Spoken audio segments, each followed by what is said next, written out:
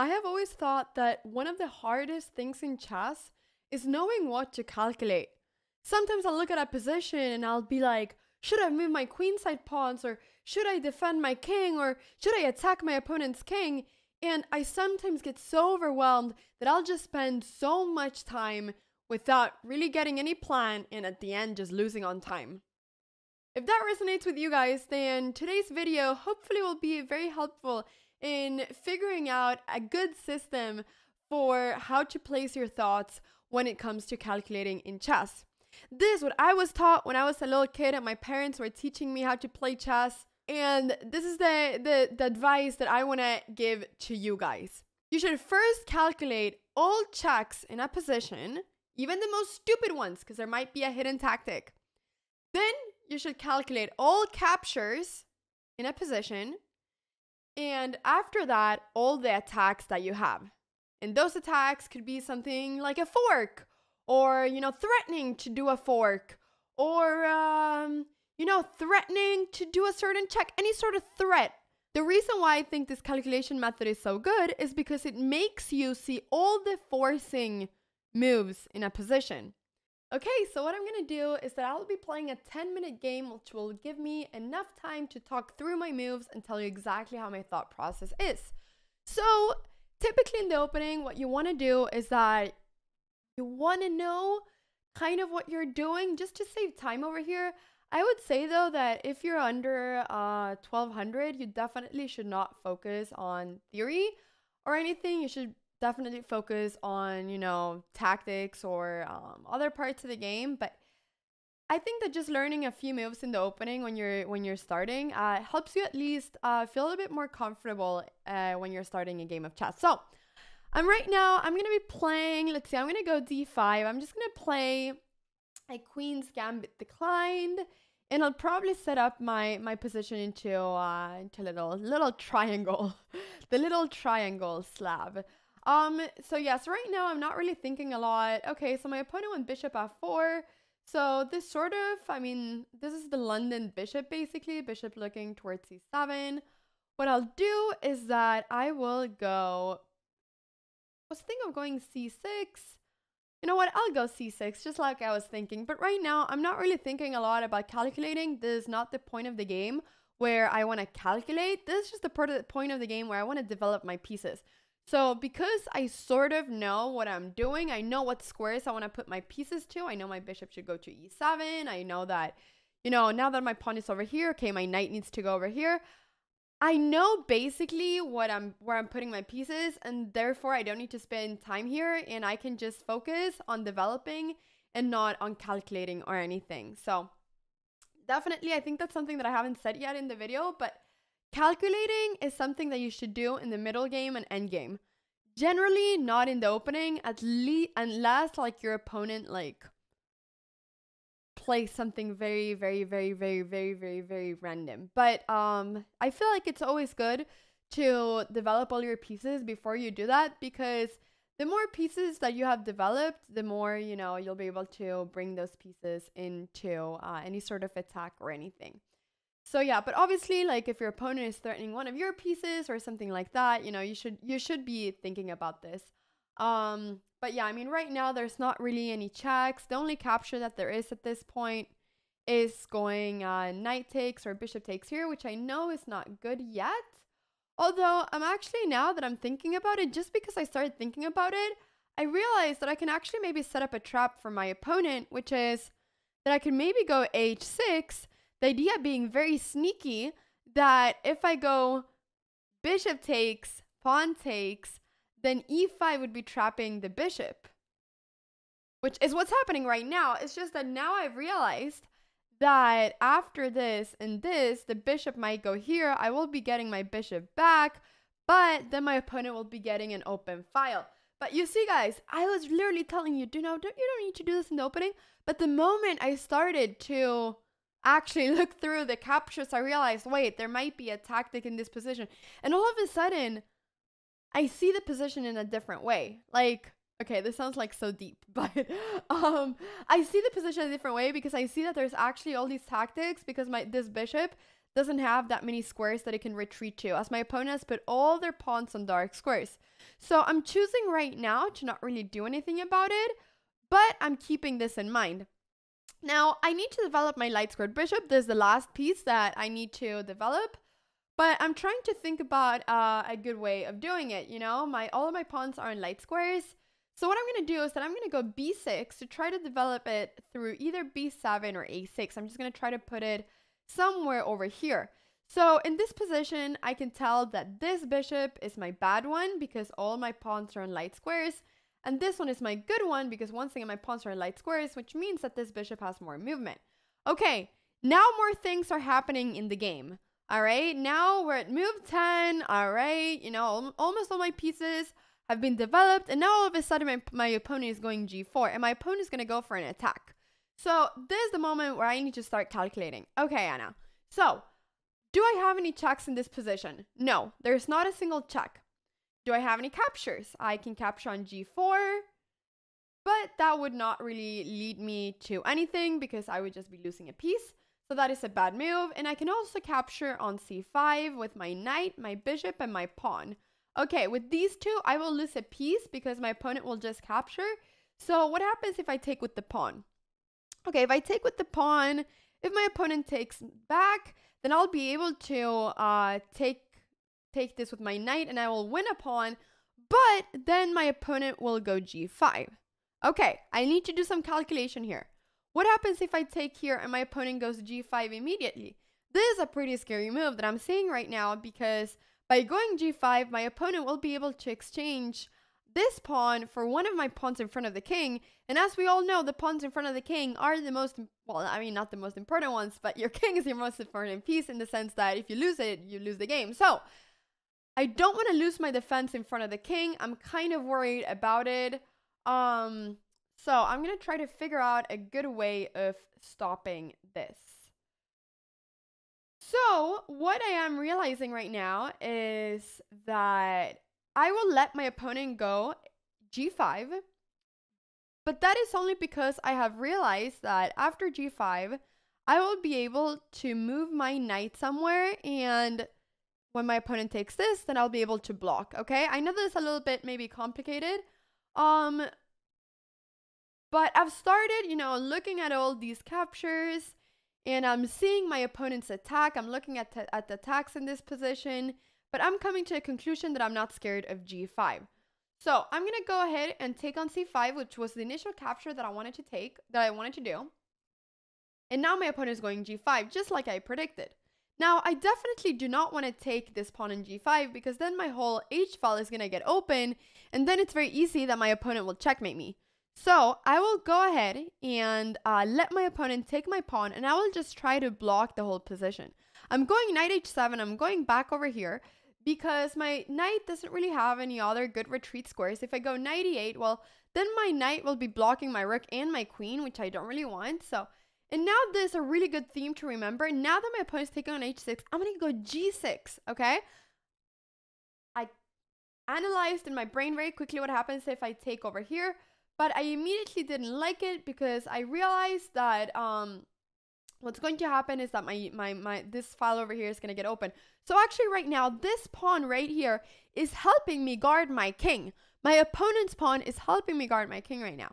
Okay, this is right now still a pretty complicated position. What I'm going to do, once again, no checks. Okay, what are the captures? There's this capture. You know what? I actually quite like it because I am going to be now a pawn up, and as long as I am not getting checkmated, I will just stay a pawn up. So if the queen takes back here, then what I'll be able to do is that, okay, there's no checks, there's no captures, but what attacks will I have? Okay, I will have bishop f6, and I'll be able to place my bishop on this beautiful diagonal. I'm attacking the queen, but most importantly, I'll be placing my bishop in this beautiful diagonal. But why do I think about this move? Okay, because I'm thinking about how to attack my opponent. So I'm thinking right now, okay, I can attack this piece, for instance. Why did I choose to go here and not to go to c5? Because I want to put this bishop on a long diagonal because my bishop will thrive here. My bishop will have a lot more movement here than it would have had on c5 where this pawn would block it. So let's go ahead and see where this queen goes. Now, I also need to keep in mind that after a queen moves somewhere, I will have this capture. I need to think, okay, do I want to capture this knight? Truth is that I don't, because if I do, I'll lose my beautiful bishop. And this bishop, I believe, is better than this knight, as this knight doesn't really have any good squares to go to. So what I'm going to do is that I'm going to think about checks, no checks, captures. I don't like this capture. Attacks. What other attacks do I have? Okay, I can go knight c5. I'm attacking the queen, and I like this attack because I'm bringing another piece to the center of the board, and I'm threatening the queen. So basically, I'm forcing my opponent to make a move now. So the queen goes back to d2. Okay, queen goes back to d2. And now, once again, I don't like this capture. There's also this capture on h4, but that just loses a piece. So what I'm going to do is that I'm going to do an attack. What attacks do I have? What attacks do I have? I could maybe go, what attacks do I have? Maybe I could go e5 to maybe go d4, but I don't really like this because I'm blocking my bishop. But one attack that I really like is moving this bishop to a6, because I'm threatening to go knight d3 check, and I'm also developing the last piece that I wanted to develop. Now, all my minor pieces are developed, all my knights and my bishops. I only need to get my queen and my rooks, into the system working, and now it'll be great. Okay, now I actually have a check, all right? I did have this check before, but okay, I was losing a piece. But now I have this check, knight d3 check, and I went bishop a6, developing this piece, but also creating this knight d3 check attack. This is an attack. Why is it an attack? Because after I go here, I'm stopping my opponent from castling. My opponent now, after this check, will not be able to castle because the king has to move somewhere. And after you moved your king once, you cannot castle. And, my opponent doesn't want to take the knight. So let's see where, whoops, I'm not going to pre-move that.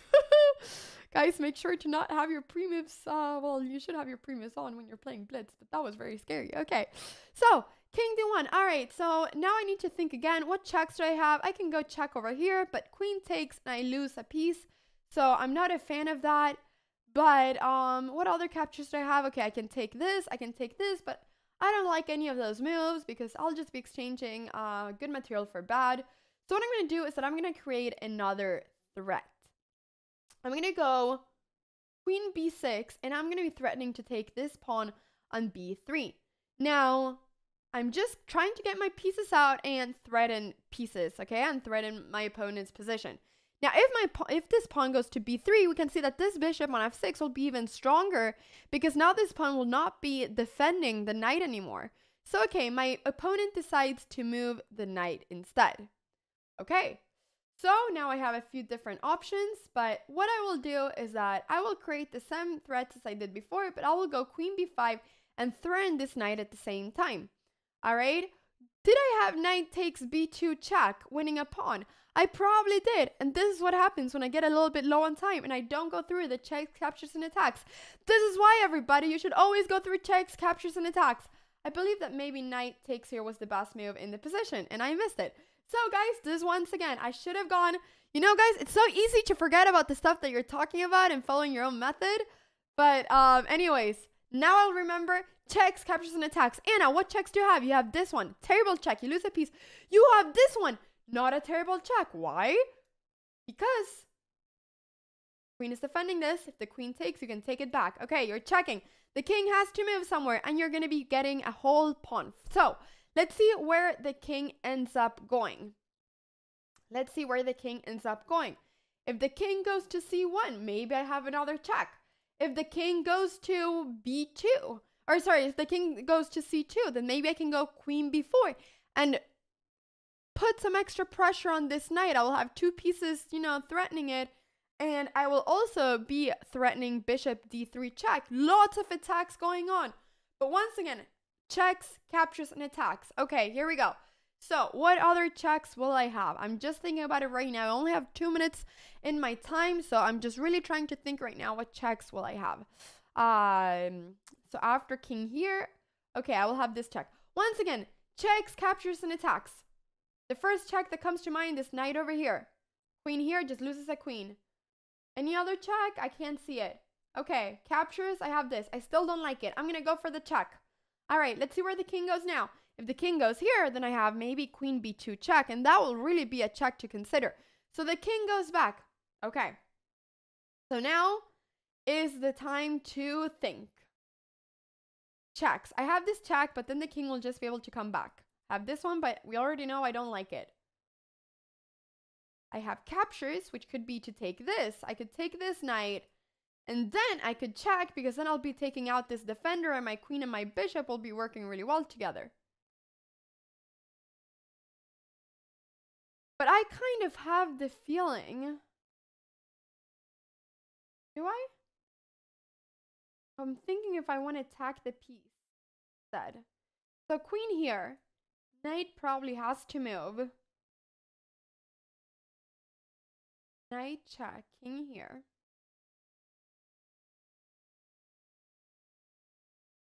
Okay, I'm gonna go for this. I believe that this attack is better than getting rid of my bishop, because I believe that my bishop is really strong right now. Also now I realize that the knight moves, I'll be able to take in the rook. So yeah, my gut feeling was right. I just want to attack a piece. I just realized I was trying to go too much for like some sort of checkmate, but there is no checkmate. So queen c4, I decided to go for an attack because I didn't like the capture. I'm going for an attack. I'm threatening this knight. And now when the knight goes somewhere, I'll be able to take the rook. And there's no way for the rook to defend without getting lost. The queen is already defending, but I have two attackers. And if the king goes ahead and tries to defend, then I will have a check, a really nice check. And if the king goes to the same diagonal as my bishop, well, then that just feels like it has to be really bad. So my opponent is going bishop f1 to put some pressure on this knight. But there is nothing. I can just take on c3 with my queen. And my bishop is defending this knight beautifully. So now I'm taking this piece with my queen. We've already covered the checks. There was this capture, and this capture already looked good, so I went for it. So now when the queen takes back, I'll be able to take it back, and I'll be threatening this rook at the same time as everything is defended. So my bishops are now gonna be amazing. They're gonna be doing wonders in this game, hopefully. So let's go ahead and see what my opponent chooses to do. There's not really a lot of things that my opponent can do. Maybe my opponent can go something like rook b1. And to be honest, I really wish I could get my rooks into the game, but I can't really do it because this bishop is stopping me. So that's a little bit annoying, but I think my bishops are very annoying too. So, okay, the rook probably has to go to b1, and then I'll be starting to analyze the checks again. Because, you know, it's time now to analyze the checks. The position has changed, and when a position changes, you need to see it with a new set of eyes.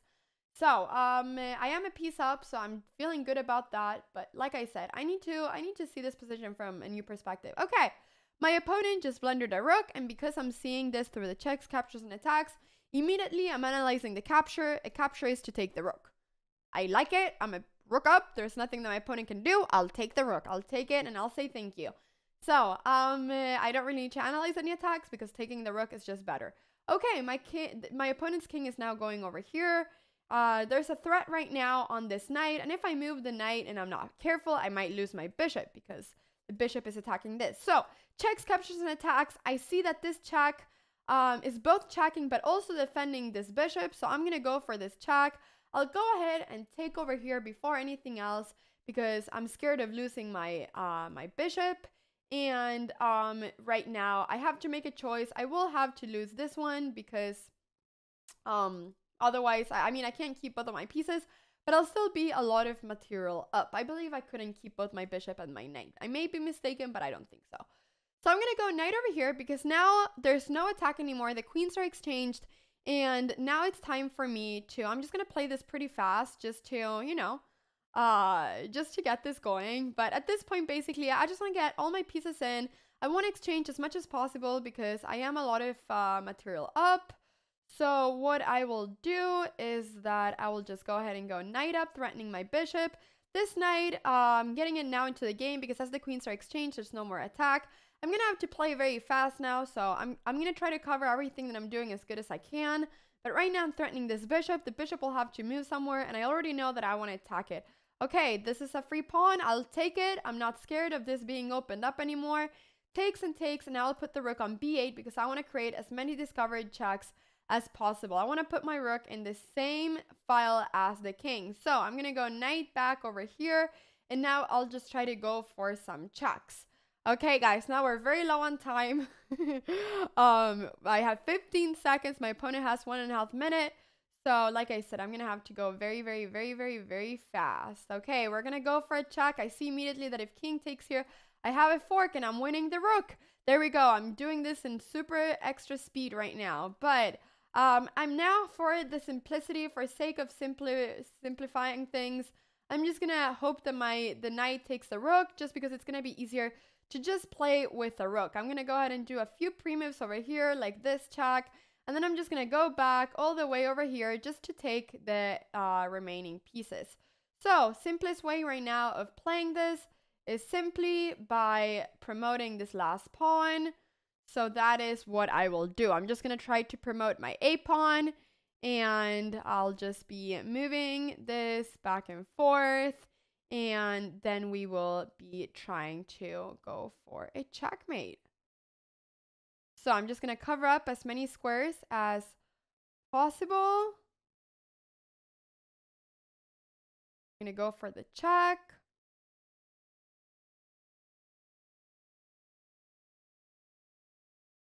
This is a check, and I'm immediately seeing that after this is a checkmate.